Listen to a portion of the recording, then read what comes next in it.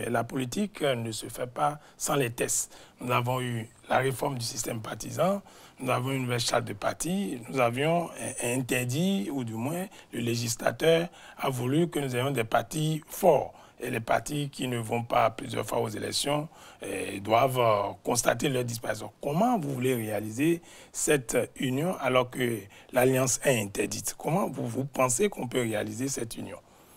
Merci.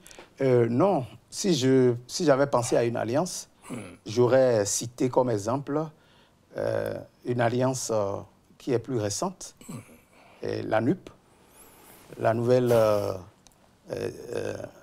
alliance qui a été créée en France lors des législatives passées. Ça, c'est récent. Ça a réuni la gauche. Certains partis de la gauche. Oui. Et ça a marché. Ils ont gagné. Mais notre législation ne permet pas des alliances politiques. Oui. C'est pour cela que je ne l'ai pas cité. Sinon, ça entre bien dans l'esprit de ce que je demande. Quelle est la forme que ça va prendre? La forme que ça va prendre, il reviendra aux partis politiques d'en décider en son temps. Mais ce sur quoi moi j'attire l'attention, c'est de dire que ne tombons pas dans le piège du marchandage politique.